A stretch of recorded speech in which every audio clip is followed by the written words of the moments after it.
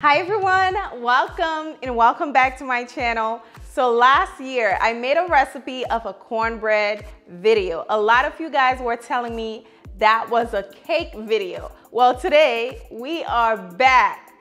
I'm going to show you guys how to make this delicious sweet potato cornbread cake. Okay, it's a cake. Hopefully you guys enjoy this one. Let me know down below if you're going to try it. Don't forget to subscribe. If you're new here, like this video if you enjoy it, and let's dive in.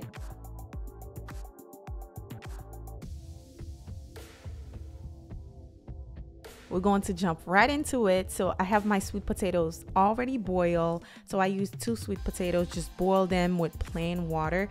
And this is it right here. So what you're going to do, you're going to grab your hand mixer and mix it together, or you can use a stand mixer. Once it's nice and smooth, just like that, you are going to start making the cake. So to make the cake, this is like a pound cake, okay? So it's not like your regular cake, it's pound cake. So you're going to use 1 stick of melted butter, unsalted. I'm going to add sugar, and also we are going to be adding 2 eggs in there. Crack that in.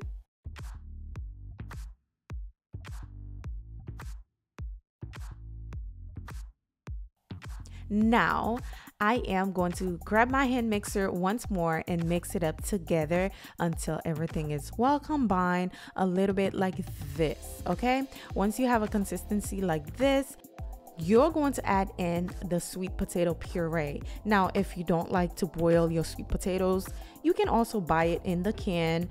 You know, it will do the same thing, okay? Basically, I'm going to add about 1 cup of that potato puree right in there. Also, I'm going to be adding some vanilla extract as well as some oil. Now the oil will make the cake nice and moist, and also this is the key ingredients also that's going to make this is super moist, okay? It is buttermilk. I'm going to pour all of that in there gradually, add a little bit of that, mix it together and add it. You know, that's how I'm going to add it in. So once I have it all mixed in, I am going to be grabbing my dry ingredients, okay? The dry ingredients I'll be using is fine cornmeal and also all-purpose flour. Next, I'm going to add nutmeg and cinnamon. Now the nutmeg is extremely strong, so a little bit goes a long way. I'm also going to be adding salt just to balance all the sugar in there, and also some baking soda. I'm going to use my whisk to mix everything in, and then we're going to gradually add in our dry ingredients. As you can see, I'm adding in the buttermilk, and also I'm going back to the dry ingredients. It's because this recipe, I basically try to come up with the measurement, and it's like so perfect because I did make something similar to this last year. I kind of go with some of the measurement, and I included some of my own measurement to this.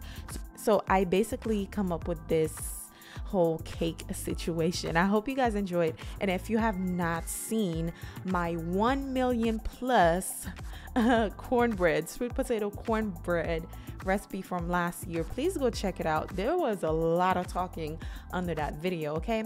So this is the consistency we have. You see, it's nice and cake-like, right? It's not really cake-like, it's like a, I don't know, pink cake batter like. So I'm going to add some butter to my baking dish, and then I'm going to pour in the cake batter.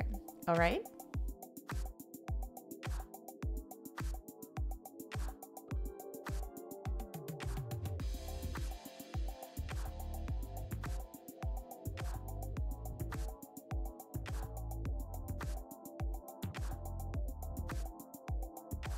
You can add some food coloring in there, but you know, the color was on point to me, okay?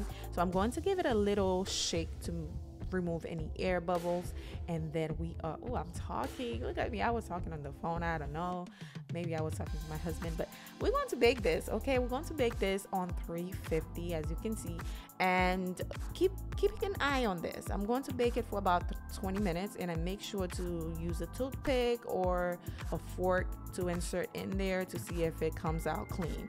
If it comes out clean, baby, your cake is ready. So I'm going to flip it over so it can cool down, because that thing was hot. Okay, and I'm going to be working on my icing while that is cooling down.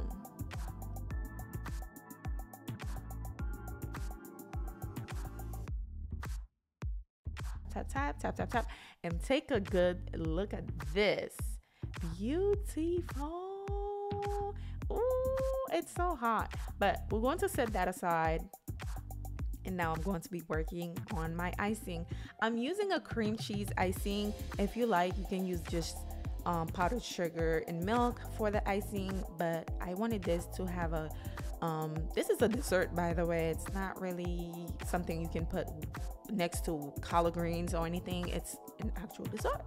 So I'm making a cream cheese icing. So I'm using powdered sugar, softened cream cheese, a little bit of vanilla extract, and some milk.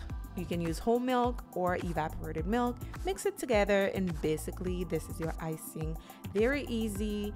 Oof, look at that. It's so hot. It looks good. The color's on point. The consistency is on point. It has the perfect bundt cake consistency.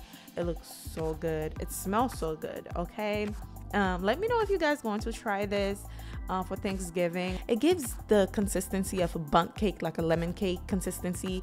Love, love, love it. It was so tasty. I hope you guys have a great Thanksgiving.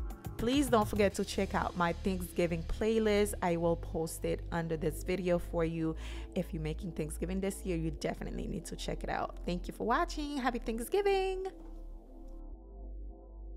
Okay guys, it's time to try this sweet potato cornbread. It looks so yummy.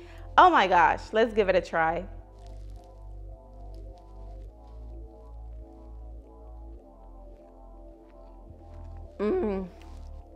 Wow, this is good. It's nice and moist. You can taste the sweet potato, like it's very strong. The flavor, oh yeah.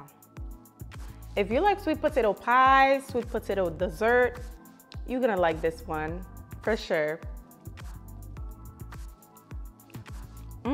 And the icing makes it 10 times better. You have got to try this recipe, and also if you have not done so already, please don't forget to hit this video a thumbs up for me. That helps me out a lot. It helps YouTube push out my videos to more people like you. And don't forget to leave a comment if you're going to try this out. I will see you guys on the next recipe. Bye guys.